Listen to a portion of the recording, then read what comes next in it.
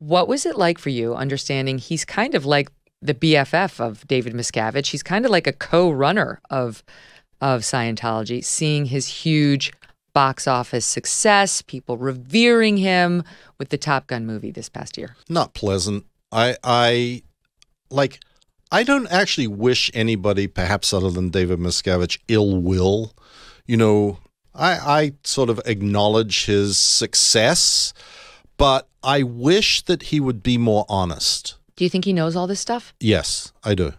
I think he knows a large part of, way more than the other celebrities. He is, like you said, you know, sort of BFF, and he is in some ways the second man of Scientology after David Miscavige.